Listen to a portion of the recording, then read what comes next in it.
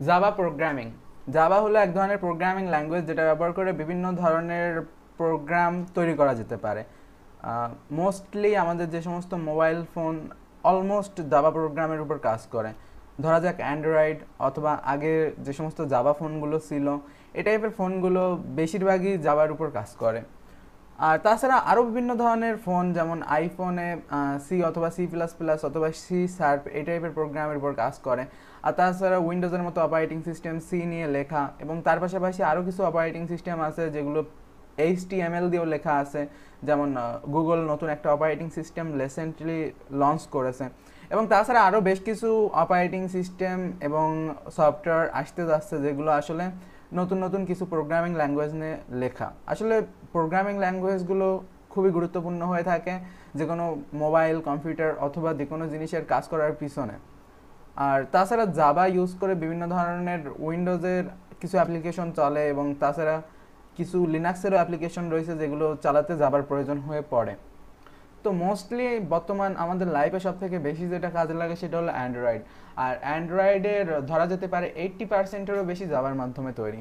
So that আমরা Java programming শেখা শুরু করব। আর এর আগে আমি আপনাদের বলে নিই যে আপনারা জাভা শেখার আগে অবশ্যই সি এবং সি প্লাসের হালকা পাতলা শিখে আসবেন। সম্পূর্ণ কিছুর আপনাদের দরকার নেই, বাট আমাদের চ্যানেলে অ্যাভেলেবেল সি এর যতগুলো টিউটোরিয়াল রয়েছে ওইগুলো দেখে আসবেন। আসলে সবগুলো প্রোগ্রামিং ল্যাঙ্গুয়েজই আসলে সি থেকে শুরু হয়েছে।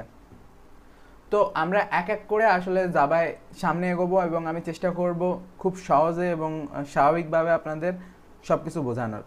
তো এটা ছিল মূলত জাভা। আর আজকে মূলত আমরা এনভায়রনমেন্ট সেট আপ করবো।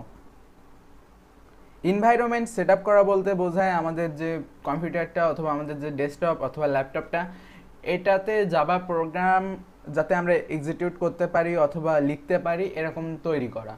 আর আমরা এর জন্য কম্পাইলার ব্যবহার করব, এবং সেটার নাম হলো ইক্লিপস। এটা ব্যবহার করে সাধারণত জাভাতে আমরা প্রোগ্রামিং করতে পারি। আর তাছাড়া আমরা গুগলে গিয়ে সর্বপ্রথম জাভা লিখে সার্চ করব। তো আমাদের সর্বপ্রথম জাভা ডাউনলোড করতে হবে। ইক্লিপস তো একটা কম্পাইলার, কিন্তু আমাদের জাভার যে কোড যে জিনিসটা ওইটারও প্রয়োজন আছে। তো এই জায়গায় প্রেস করে আমরা জাভাটাকে ডাউনলোড করে নিব। ইক্লিপটাকে আমরা ডাউনলোড করে নিব। তো এই জায়গা থেকে ইজিলি আমরা ইক্লিপ ডাউনলোড করে নিতে পারবো। আর এটা আশা করি লিনাক্স অথবা ম্যাকের জন্য অ্যাভেলেবেল রয়েছে। রিসেন্টলি তো আমি উইন্ডোজে ইউজ করতেছি। সো এই জায়গায় দেখতে পাচ্ছেন আমার সামনে দুটো প্রোগ্রাম। তো ফার্স্ট অফ অল আমরা জাভাটাকে ইনস্টল করব। তো জাভার এই প্রোগ্রামটা রান করতে আমাদের লাগবে, আর এটা ইনস্টল করাও খুবই গুরুত্বপূর্ণ। তো সর্বপ্রথম আমরা এই জায়গায় ইনস্টলে ক্লিক করব। 3 বিলিয়ন ডিভাইস রান জাভা। তো আপনারা বুঝতেই পারতেছেন যে জাভা আসলে কত বড়। আর এটা ডেভেলপমেন্টের জন্য এবং ডেভেলপারদের জন্য অনেক বড় একটা প্ল্যাটফর্ম। কারণ আমি বললাম যে অ্যান্ড্রয়েড অথবা বেশ কিছু প্রোগ্রাম সফটওয়্যার যেগুলো জাভার উপর কাজ করে।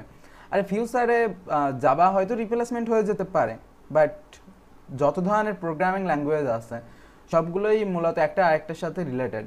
আর আরেকটা ব্যাপার আছে, মনে করেন সি অথবা সি প্লাস প্লাস প্রোগ্রাম যদি আপনি শিখে থাকেন, তাইলে মনে করেন আপনি জাভার 20-30% পারেন। আর আপনি যদি জাভা শিখে থাকেন তাইলে পাইথনের 40-50% পর্যন্ত পারবেন। অর্থাৎ একটা প্রোগ্রামিং ল্যাঙ্গুয়েজ আরেকটার সাথে সম্পর্কযুক্ত। তো এখন আমরা ইক্লিপসটাকে রান করব। আর তাছাড়া এটা রান করা আমাদের খুবই গুরুত্বপূর্ণ, কারণ এইটাই হলো আমাদের মেন কম্পাইলার। যেমন আমাদের সি অথবা সি প্লাস প্লাস করার সময় প্রয়োজন পড়তেছিল কোড ব্লকের। তো কোড ব্লকস ইউজ করে আমরা মূলত আমাদের সি প্রোগ্রাম অথবা সি প্লাস প্লাস প্রোগ্রামকে রান করতে পারি। কিন্তু যাবার জন্য আমরা একটা অ্যাডভান্স কম্পাইলার ইউজ করব, এবং এটা অনেক ভালো।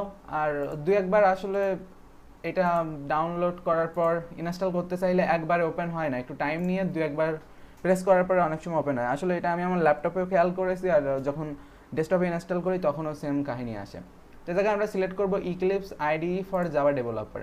আর আপনারা চেষ্টা করবেন বর্তমান সময় অর্থাৎ আপনাদের সময়ে যে রিসেন্ট যে ভার্সনটা অ্যাভেলেবেল রয়েছে ইক্লিপসের ওইটা ডাউনলোড করার, কারণ সবসময় আপ টু ডেট থাকার চেষ্টা করবেন। আর আমি আপনাদের রিকমেন্ড করব কিছু ওয়েবসাইটে যেগুলো থেকে আসলে আপনারা জাভার আরও বেশি কিছু শিখতে পারবেন। আসলে আমি তো আপনাদের পার্ট বাই পার্ট শেখাবো, বাট আমি এই টিউটোরিয়ালগুলো তৈরি করার জন্য কিছু সাইটের হেল্প নিচ্ছি। যেমন জাভা টি পয়েন্ট একটা, তারপর মনে করেন আমি এক এক করে আপনাদের বলি। তো জাভা টি পয়েন্ট খুব ভালো একটা ওয়েবসাইট। এই জায়গা থেকে জাভার কম বেশি সব ধরনের যত জিনিস রয়েছে এগুলো আপনারা পাবেন।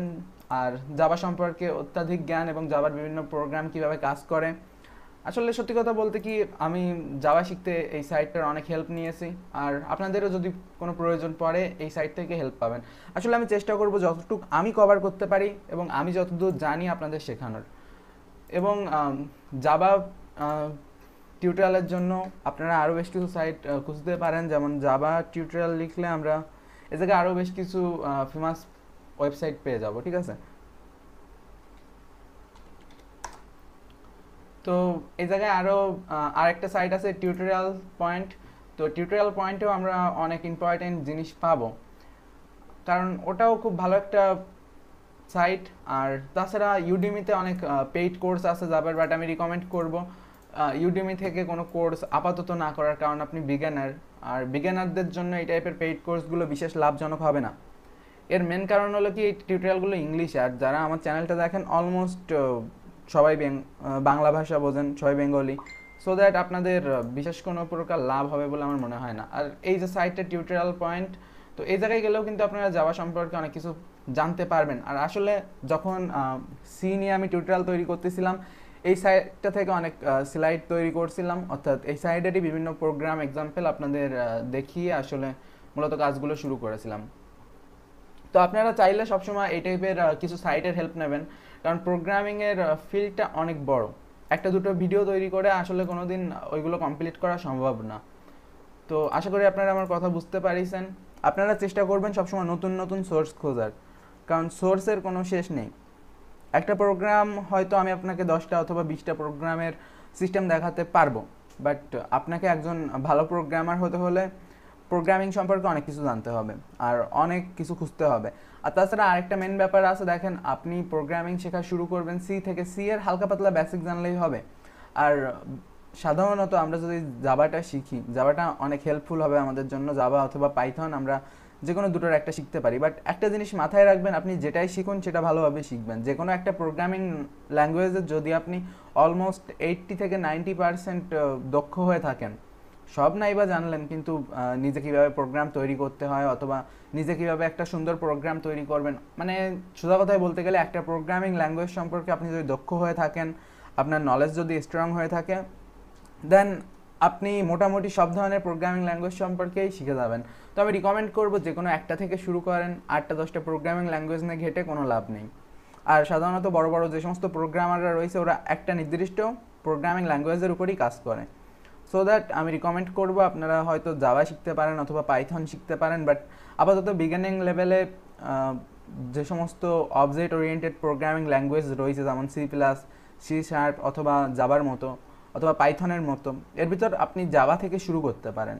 আর আসলে জাভাটা শিখে রাখলে সুবিধা হবে কি, আপনি অ্যান্ড্রয়েড অ্যাপ্লিকেশন তৈরি করতে পারবেন, যার ফলে বিভিন্ন ধরনের অ্যাপ্লিকেশন তৈরি করে অনেক টাকাও ইনকাম করা সম্ভব। সো এখন আমাদের ইনস্টলেশনটা হোক, ইনস্টলেশন শেষ হলে আমি আবার ফিরে আসতেছি। ইনস্টলেশন চলাকালীন সময় আপনাদের সামনে এরকম একটা অপশন আসবে, তো আপনারা এটার উপর সিলেক্ট করে নেবেন অথবা সিলেক্ট অলের উপর প্রেস করবেন, আর এটাও চাপ দিবেন রিমেম্বার অ্যাকসেপ্টেড সার্টিফিকেট এবং তারপর অলওয়েজ অ্যাকসেপ্ট সার্টিফিকেটস, এটার পর অ্যাকসেপ্ট সিলেক্টেড এটাই দিবেন, আর আপনাদের ইনস্টলেশন শুরু হয়ে যাবে। সো ইনস্টলেশন শেষ হওয়ার পর আপনারা এটাকে লঞ্চ করবেন, আর লঞ্চ করার পর অ্যাপ্লিকেশনটা রান হবে। আর রান হওয়ার সময় আপনাদের সামনে আসলে একটা ডিফল্ট ডাইরেক্টরি সেট করতে বলবে, আসলে আপনার বানানো প্রোগ্রামগুলো, অর্থাৎ আপনি যে প্রোগ্রামগুলো তৈরি করবেন এগুলো কোথায় যাবে। তো আমি একটা কাজ করি, এগুলোকে আমি চাইলে ডেস্কটপে রাখতে পারি। তো আমি এই জায়গায় ডেস্কটপে একটা নিউ ফোল্ডার বানাই এবং এই জায়গায় জাভা লিখি। তো আপনারা চাইলে ডিফল্ট ডিরেক্টরি ব্যবহার করতে পারেন, নট এ বিগ ডিল।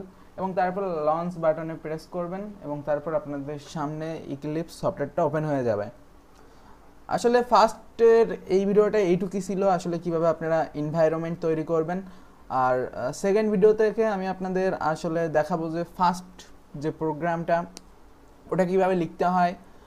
তো এই জায়গায় দেখতে পাচ্ছেন আমাদের যে কম্পাইলার অথবা যে প্রোগ্রামটা আমরা ইনস্টল করছি ওটা আসলে সাকসেসফুলি হয়ে গেছে। আর এরপরের ভিডিওতে আমি আপনাদের শেখাবো যে আসলে এই সফটওয়্যারটা কীভাবে বিভিন্ন রকম সেটিং অথবা এই সফটওয়্যারটা কী কী ফাংশন রয়েছে ওইগুলো, এবং তারপরের ভিডিওতে আমি আপনাদের শেখাবো যে কীভাবে আপনারা আসলে প্রোগ্রামিং শুরু করতে পারেন জাভার উপর। সো আশা করি ভিডিওটি আপনাদের ভালো লেগেছে, যদি ভালো লেগে থাকে অবশ্যই লাইক দিবেন। আর তাছাড়া ভিডিওর ডিসক্রিপশন দেখেন, আমাদের বিভিন্ন ধরনের সাইবার সিকিউরিটি, ইথিক্যাল হ্যাকিং সহ আরও বিভিন্ন ধরনের কোর্স অ্যাভেলেবেল আছে, ওইগুলো সম্পর্কে জানতে পারবেন।